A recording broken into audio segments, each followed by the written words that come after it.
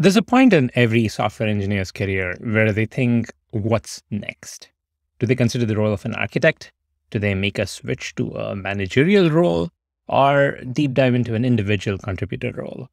In this episode, I talked to Lee Atchison, who's not only an author and a video course trainer, he has been in the architect role for 20 years.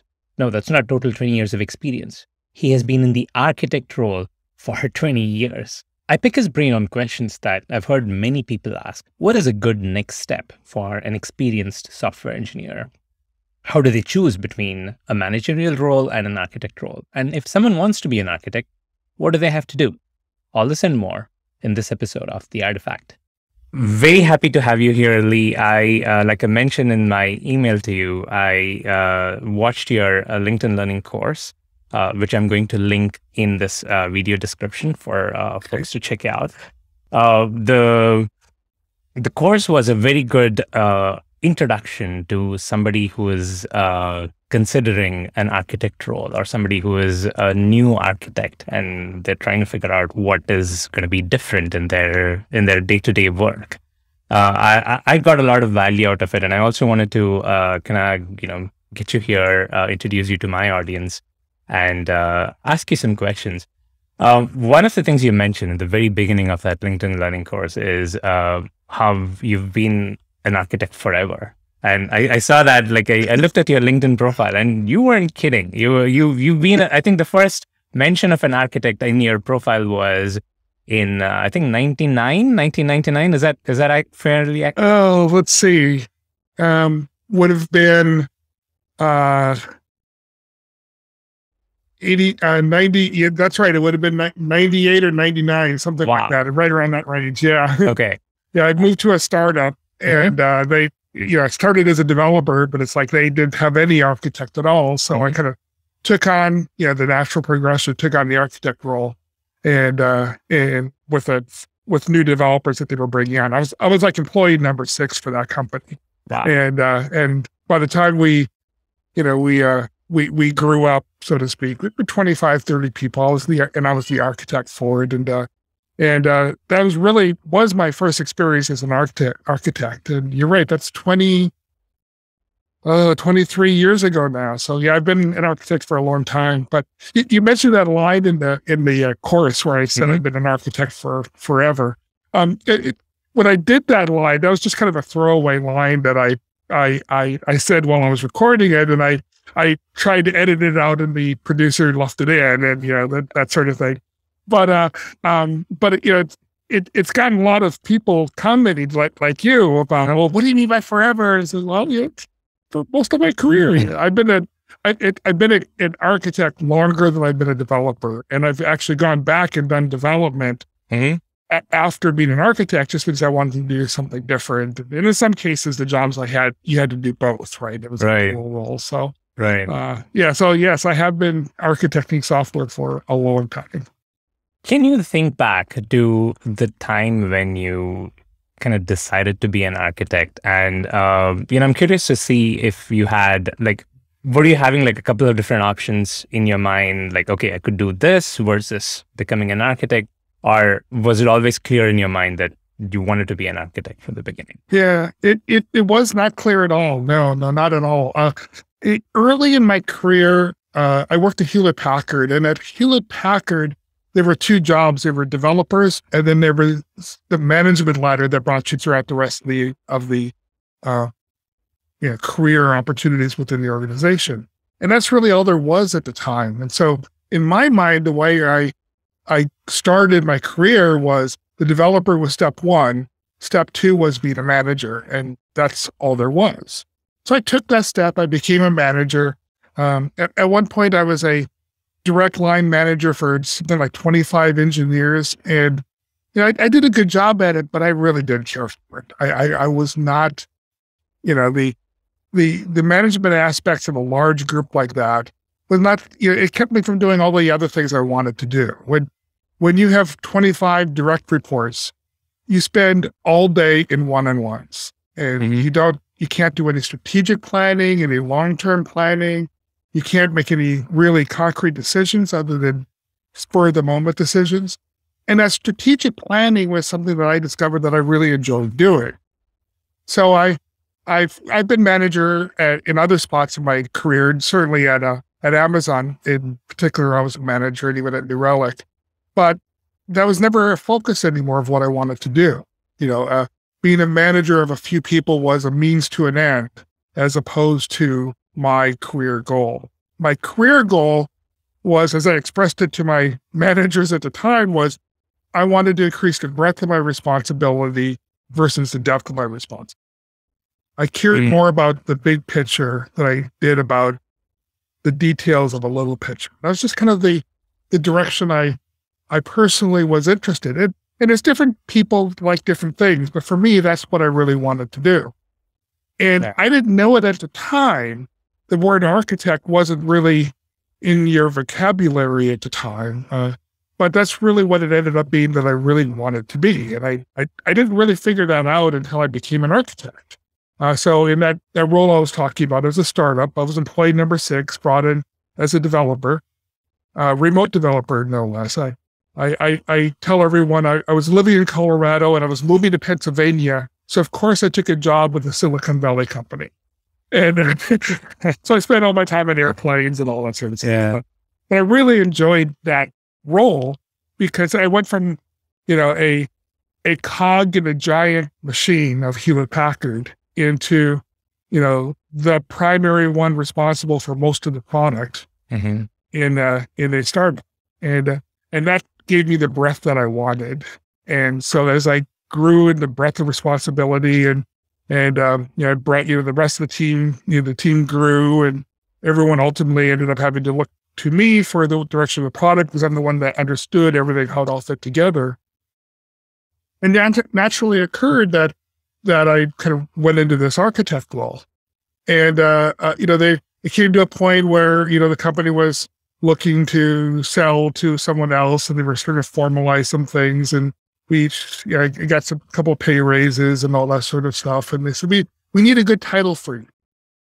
And I had no idea. I said, oh, senior developer, whatever. I didn't really care.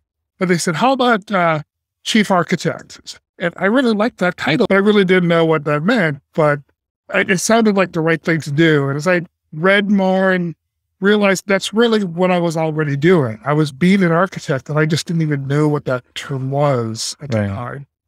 Back in the 90s, it wasn't a common term that was used to describe, this type of an organization. So, it fit perfectly and I really enjoyed that role. And I'll tell you, throughout the rest of my career, the times when I could focus on architecture were the times I enjoyed the most. There were lots of other things I've done in my career which were great, including my current job. But the times when I was a direct hands-on architect were by far my favorite. So you truly found your calling with architecture. So your responsibilities kind of like, you talked about the breadth versus depth. I think the breadth kind of increased twofold because first of all, you're moving from like this big company like Hewlett Packard to a startup. And that move in itself increases a breadth of responsibility to anybody, even if you were kind of having an equivalent position in the startup. But then you're also shifting to an architect role, which increases the breadth. Doesn't that, so this breadth versus depth discussion, isn't that something that is natural to any career progression? So, it doesn't matter if you're an architect or a manager or whatever else. My impression is that, when you're just new to the industry and you're an individual contributor, you do have a certain area of influence. But as you grow in the industry, you're expected to take on more. You're expected to widen your area of influence and impact. So how do you see that natural progression of increasing impact versus this kind of increase in impact you get by becoming an architect? Is there a significant difference there? That's actually a great question. So I think a lot of people think that, but some of the most successful engineers I've seen have been extremely focused, but they've had a very high, very deep silo of responsibility, but not very much breadth. Matter of fact, my very first manager when I started working at Hewlett Packard was a very, very senior person within the organization, and he built a a communication channel for this product that they're working on. And that's all he did was this narrow communication channel. They called it Frank Ports is what it was called because his name was Frank, was what his last name was. But within the entire organization, everybody was using this one capability. But it was a very, very narrow piece of functionality. But he was the expert on it. He knew everything about it. He expanded it. The importance of that one piece of functionality was critical to the operating of the entire system that we were building.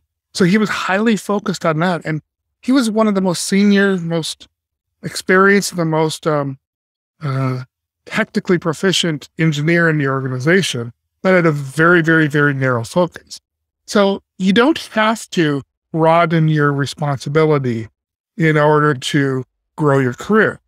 I think a lot of people do, and a lot of people assume that you do. And certainly that's a good way to grow your career is to broaden your responsibility. But it's not essential. Becoming really, really good at one thing also is a good way to grow your career.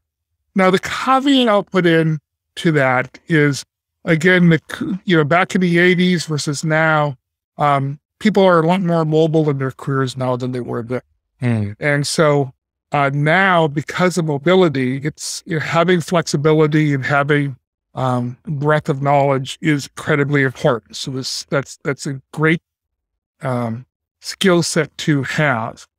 But that doesn't mean that in your day-to-day responsibilities, you have to be responsible for a wide breadth of product and still be focused on a specific piece of functionality and do very, very well with that piece of functionality. That was kind of an assumption that I was making because there's always this argument about, you're hiring someone who has a lot of, experience in the industry, and you're probably paying them more than somebody who's fresh out of college. So you would expect someone who was hired at that level to perform way more, right? So they have to be like, I'm not going to use the 10x engineer term, but they have to deliver on, somehow leverage their experience or leverage their skills to deliver more than somebody who a company could easily hire by paying much less. So most of the times that increase in impact is basically by scaling it to like having it be broader than narrower. So I see what you're saying about like if you're razor focused on one thing and that is a high impact initiative, it would make sense for somebody to for a company to hire like a 20 years experience or even a 10 years experience person to work on it.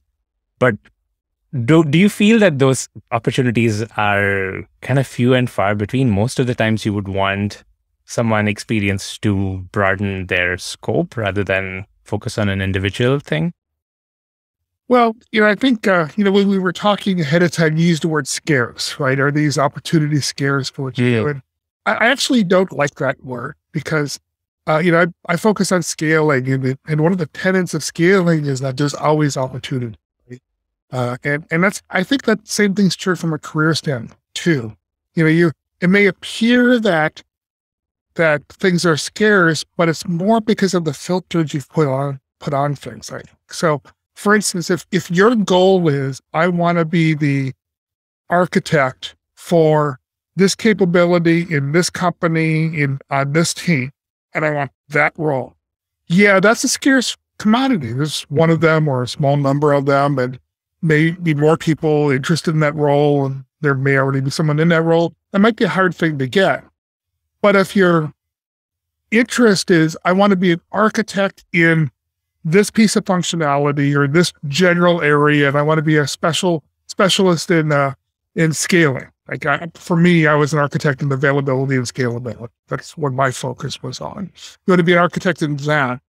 There's tons of opportunities in that area that allow you to focus on that, whether it's in the same company, same team, same company, or other companies. It really isn't scarce. And so I think finding the area that you want to focus in and where you want to focus on, and even if that involves being broader versus narrower, I think that itself is a focus, right?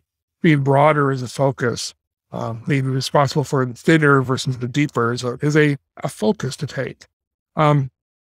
It may not be an opportunity available to you today in the organization you're currently in and the group you're currently in.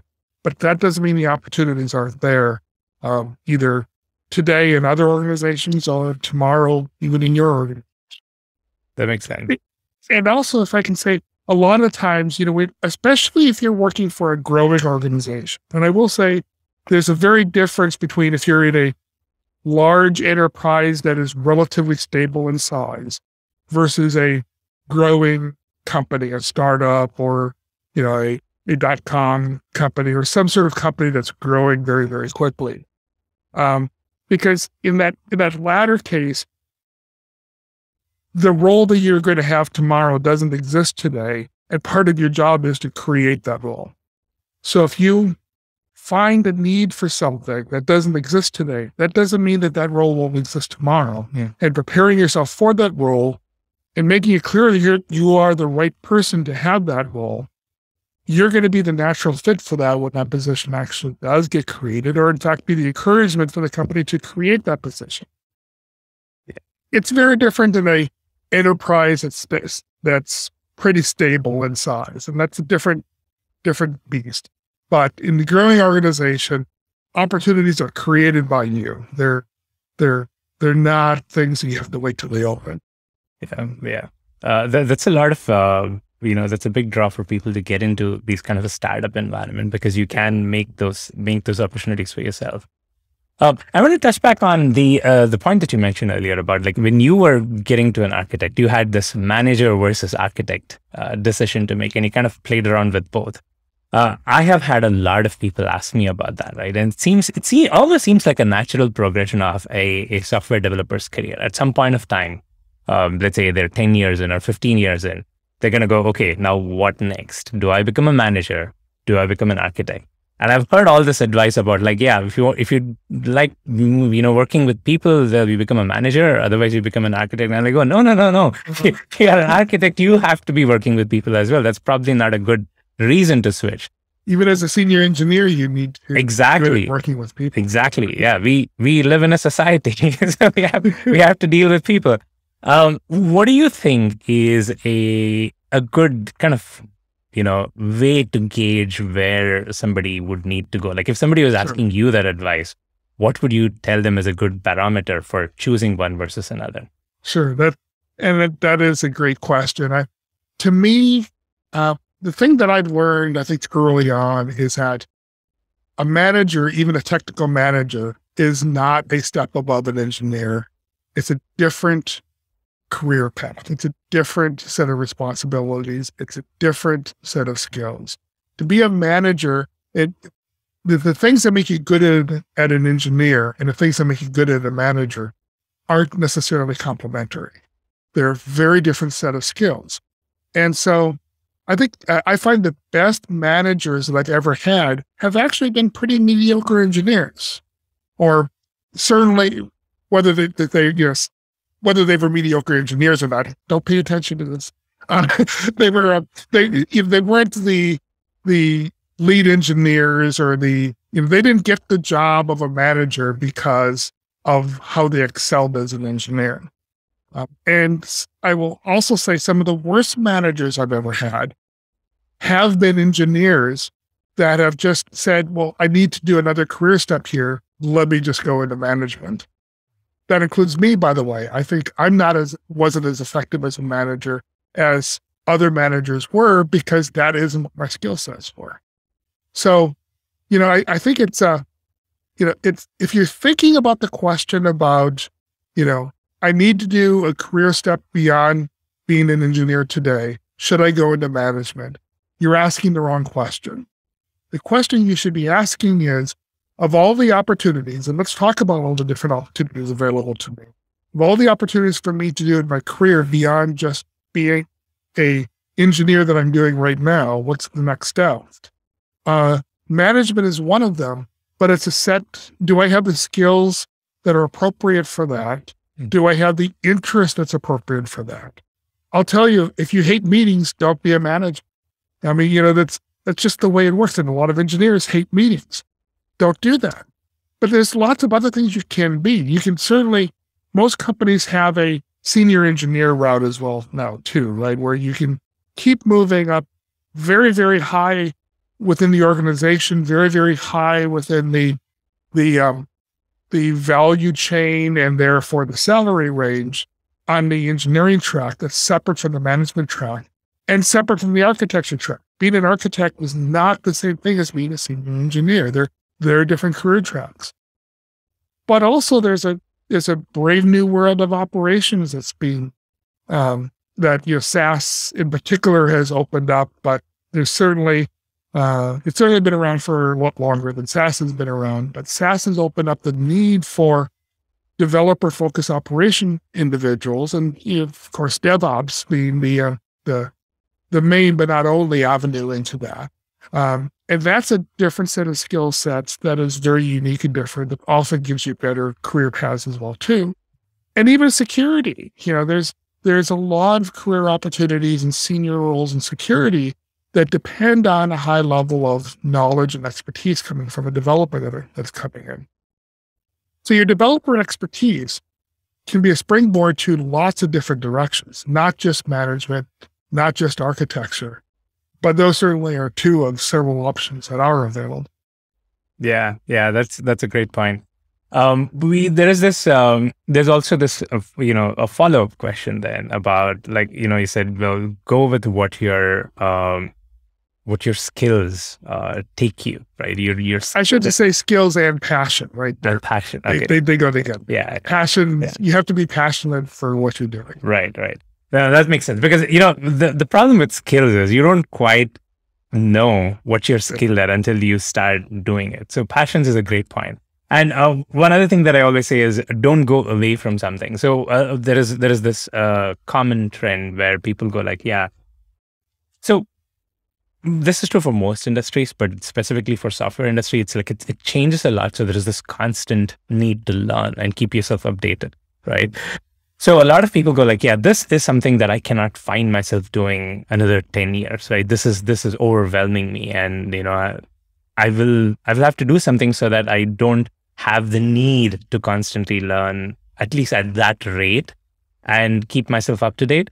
And that's the reason why they switch. So, well, my response to that would be like, you're finding a problem in what you're seeing as your next step in your career trajectory, and you're trying to go away from it.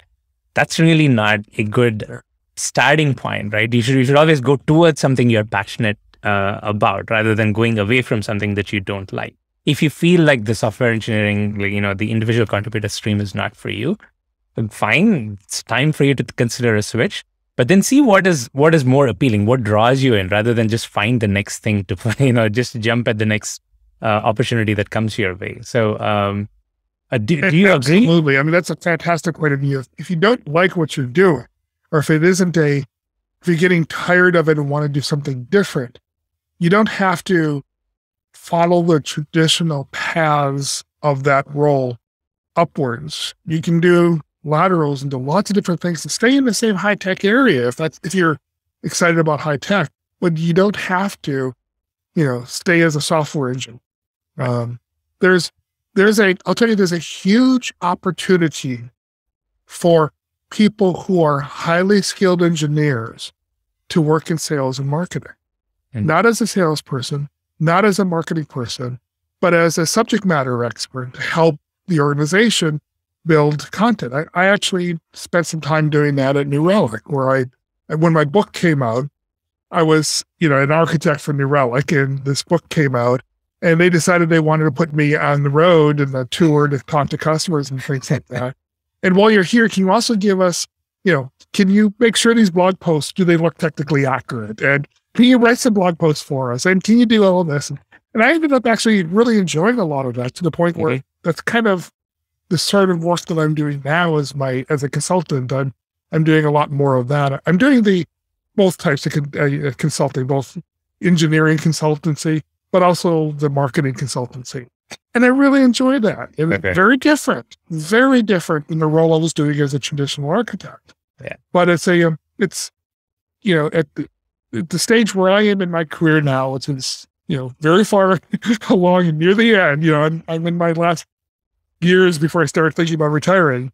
But for me at that stage, being the subject matter expert and helping others learn is exactly what I want to do.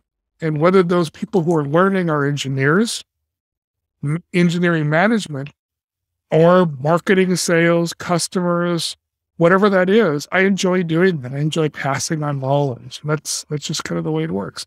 Say, That's not what you would think. That's not what I would have thought I would have been doing back when I was a developer. As I said, I don't code every day. Why would I want a job where I don't code every day? right. And the fact of the matter is, it's been a few years since I've done significant amount of coding, a little bit here and there, but not significantly.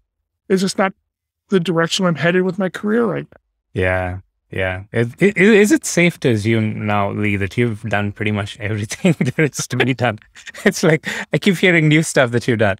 No, I appreciate what you said there. And, people tend to not take those opportunities because they're scared that it might look bad on their resume for whatever reason. But honestly, it looks good on your resume. Yeah. It honestly does. Yeah.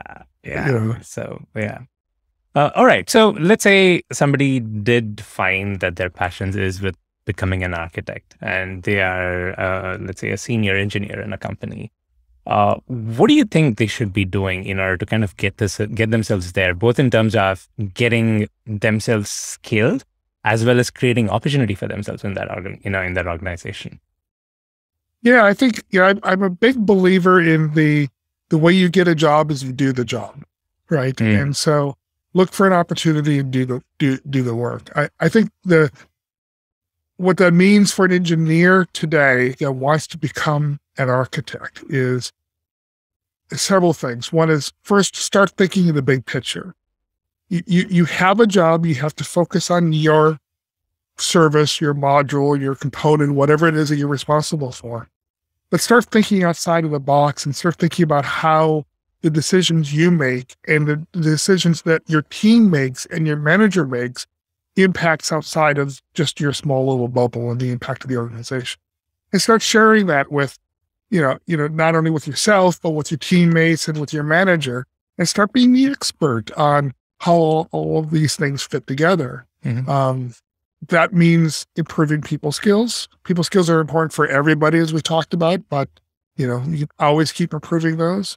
Means increased interactions with other parts of the organization. It means not being afraid of talking to marketing, not being afraid to talk to product management, not being afraid to talk to sales or customers.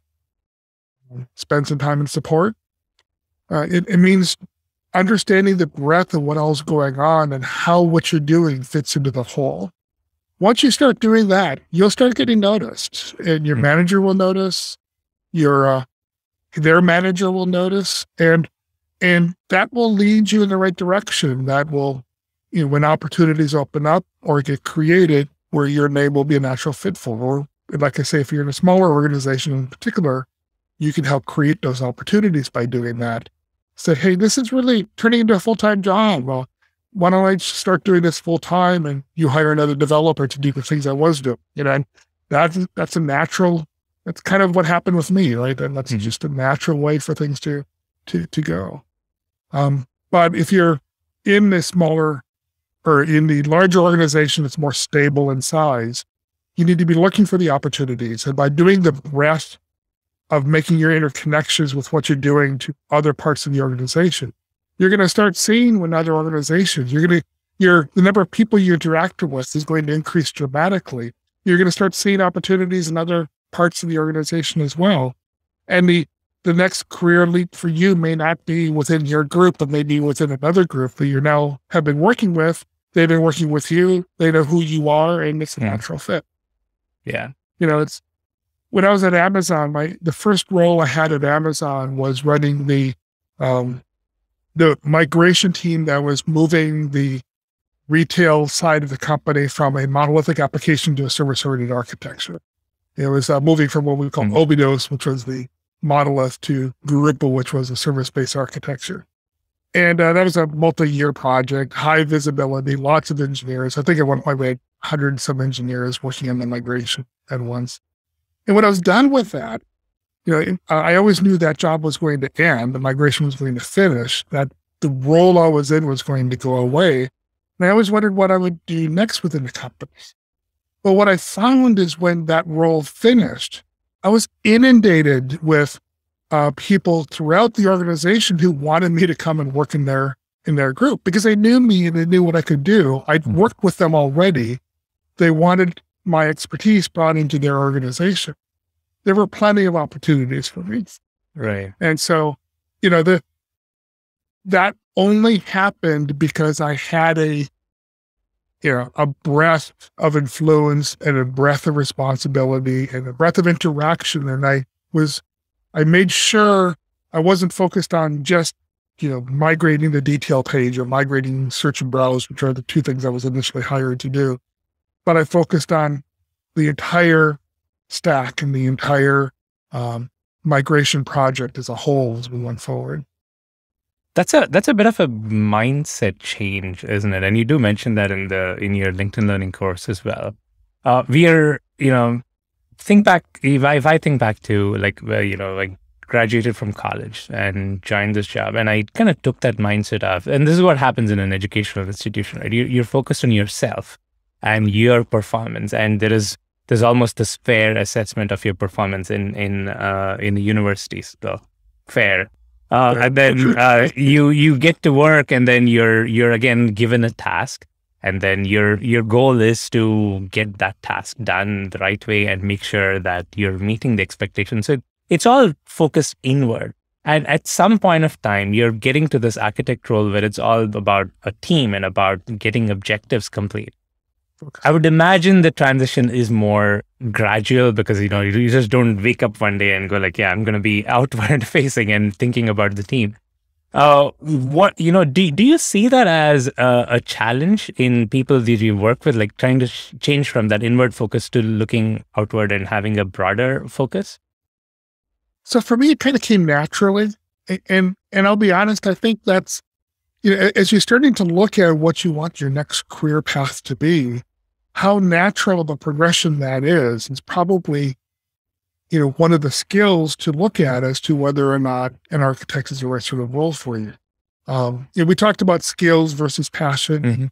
And I really don't differentiate them as much. I'm not talking about skills, meaning I know C++, I know Java, I know Ruby, I know, and I've got 5 years of experience in the language that's only 3 years old. None of those sorts of things. I'm not talking about that. I'm talking about what you're good at doing. And it's not just the specific tasks assigned to you, but who you are and what you do. And if you have a natural inclination to want to explore outside of the bounds given to you, well, that's what an architect needs to do. You have the natural inclination to want to broaden your influence. That fits well into that. But if you have a tendency to say, no, I want to find a better way to do this algorithm, then that's more of the senior engineer route. Or if you have a natural tendency to say, I like making this work and keep it working, keep it going, and keep it moving, well, that's an operations focus. And if you have a natural tendency to say, I wonder what happens if I poke here and make this break here and do all this sort of stuff. Well, that's, might be quality, but it might be security. You might be interested in the security focus. Whatever it is, your skills are, the ingrained skills in you, not the specific technical skills you have, but the ingrained skills, which really is visible via what your passion is, right? That's how it comes out of you through your passion. But that's what's going to give you the clues as to the direction to take your career. I had someone who took my class responded to me on LinkedIn and said, wow, that's a lot of work and there's a lot of things you have to do. And boy, as a result of doing all those things, you still have to do all the things you were before. So your job's harder. It says, why would I want to do all of that? And I responded back and says, well, you don't. You probably don't want to be an architect because if you're not passionate about these things, this is not the job for you. They wrote back and said, wow, you just saved me years of stressing in my career because he had always been, I believe it was a he, actually. No, yes, it was a he. He was always focused on on the next step was to be an architect. I had to do that. And it turned out he wasn't interested in it. He just didn't know it yet. His passion was in a different direction. And so, that's really, I think, the most important thing as you're looking at that directional growth,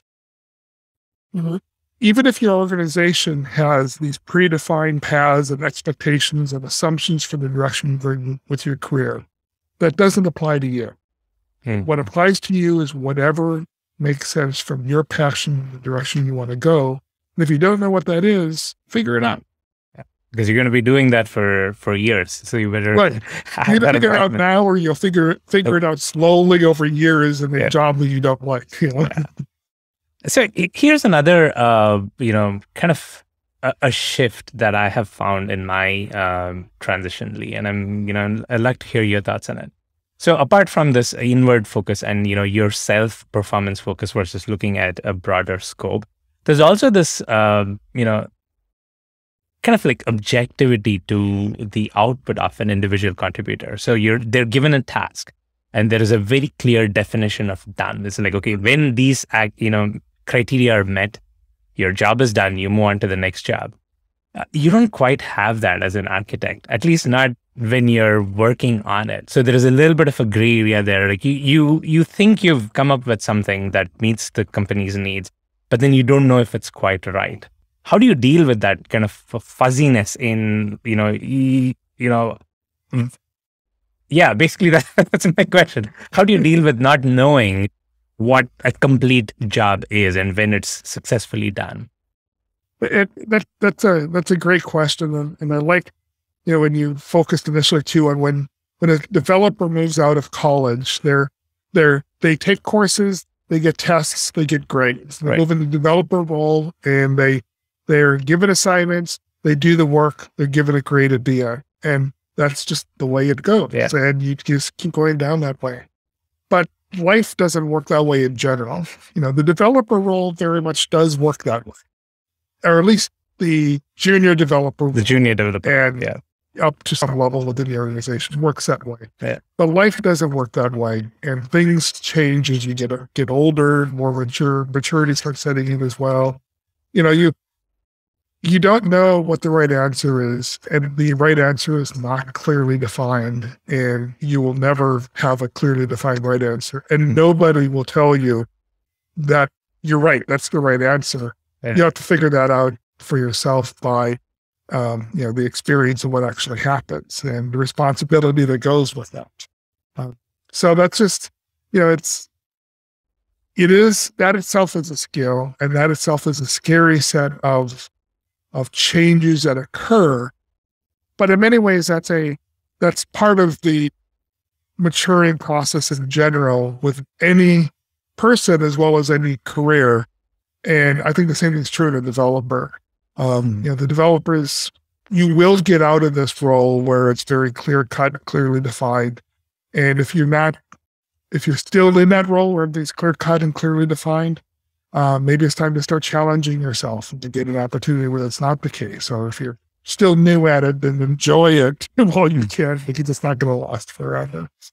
So I don't think that's necessarily a great answer to your question. I guess what I'm really answering your question by saying is, we'll get used to it. That's kind of what the answer is. But it really is the truth. It's part of life, and it's not just the job. It's all of life. And the ambiguity is going to be your friend. It's either going to be your friend or your enemy, but it's going to be. Mm-hmm. And you just have to. You're better off making it your friend than your enemy. So when you're being an architect, and I think you kind of get a sense for what the kind of like the subset of right answers are, because first of all, like you won't know what the right answer is a very valid point. There's another valid point, which is that is there even a right answer? There could be multiple, right? So it's your job as an architect, and correct me if I'm wrong, is to kind of get to one of the possible right answers based on what the business expectations are and stuff like that. Do you have some practices to kind of make sure that you're getting to the among the ideal right answers? Like, do you have any data-driven way of doing it? Like, say there are functional requirements and non-functional requirements. Do you have some processes to make sure that, okay, I'm going to architect something and I'm going to set up some kind of a monitoring system to make sure that I get that feedback loop to make sure I'm on the right track to kind of solve this problem of, like, I don't know what the answer is. How do you approach this? Yeah. So most of the time, the feedback loop happens before an architecture role specific. The feedback loop happens long before it's implemented. So you can't wait to see whether it actually works, which is very frustrating and very hard, right? Because by the time you've implemented it, it's too late to make any changes, right? Or actually, that was the wrong thing to say, because it's never too late to make changes.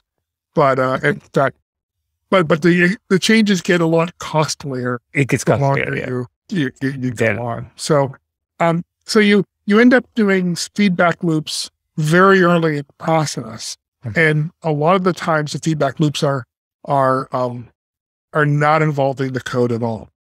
So I talk a lot about the three things that architects do: self, others, and systems. They have to learn and experiment. When a new cloud service comes out, whether there's any practical need for it or not, they need to learn what it's about, because it might be interesting, it might be useful someday, it might give them ideas.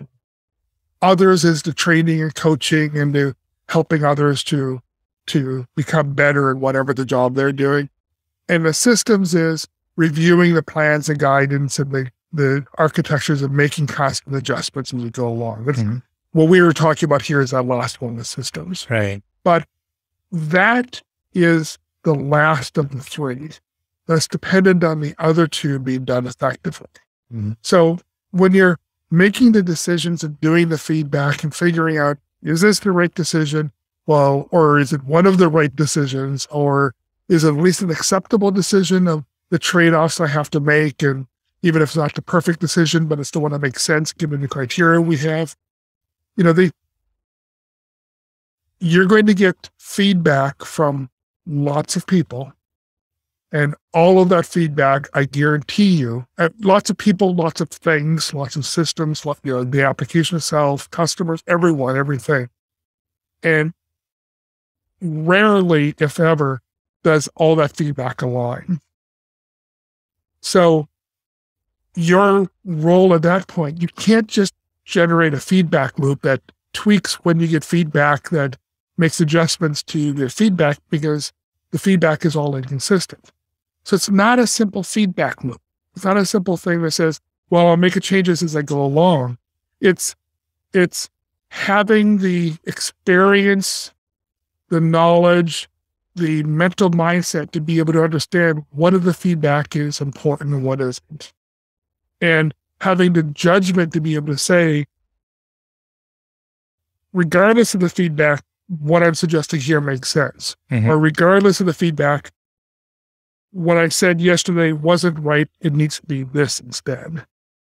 And being able to make those judgment calls in full view of contrary data is really the pinnacle of what the architect has to be concerned with. And I'll tell you, when you're doing that, your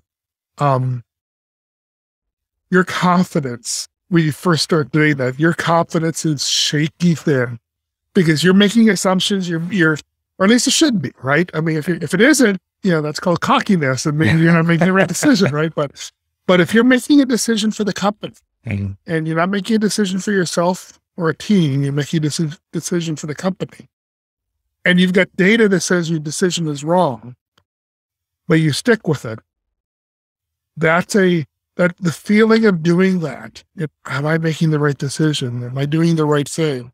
Is a very, very, very shaky ground. It feels very shaky to be on. But boy, you make a few of these decisions that end up being the right decision, and that helps your confidence immense. Right. And it makes you really feel that what you're talking about really is correct. makes you want to write a book and do all these kinds of things.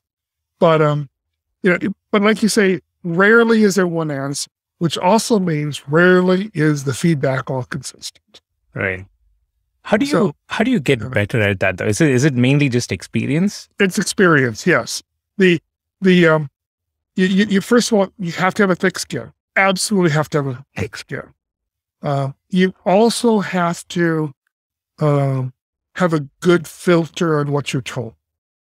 When someone tells you something, you have to understand the context of what they're telling you, why they think that's important, and the value of that to your decision, which may or may not be the same as the value they put on.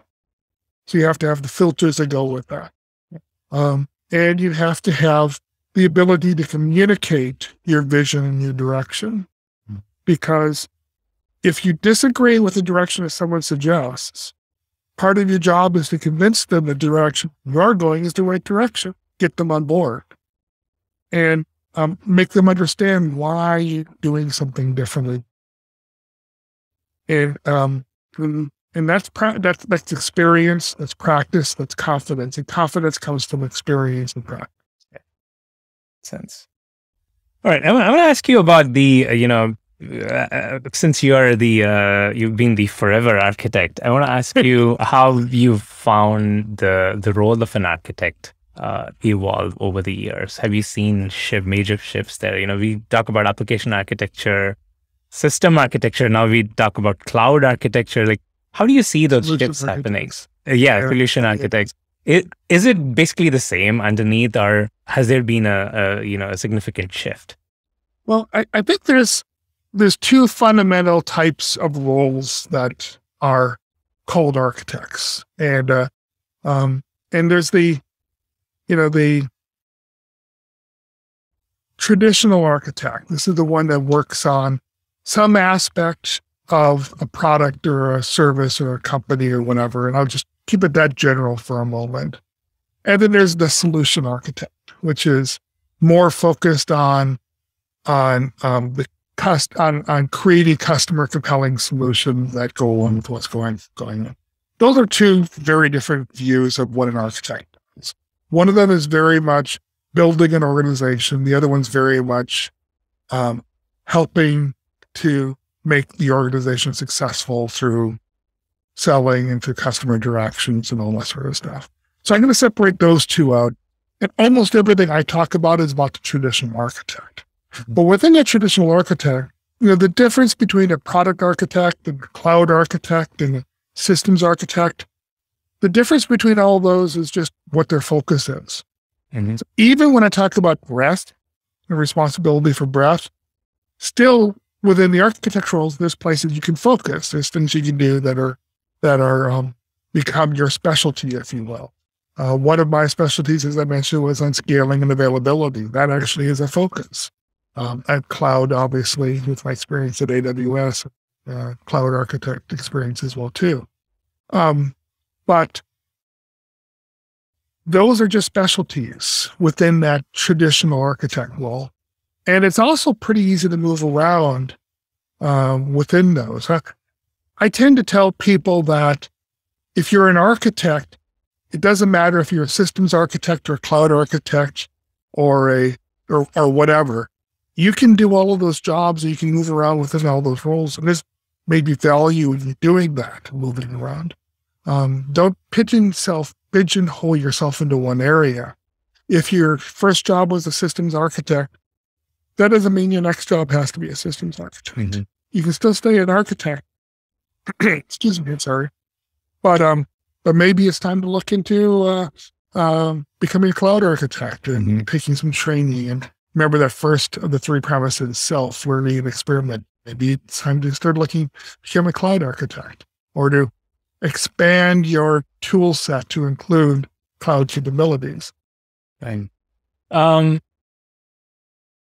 I see we're pretty close to time. I do want to ask you about the book that is sitting behind you, Architecting for Scale. This is a book that I do plan to learn, to read and learn from. Can you tell our audience about the book? What is in that book and why you wrote? Sure, sure. So this is actually the second edition of the book. The first edition came out in 2016.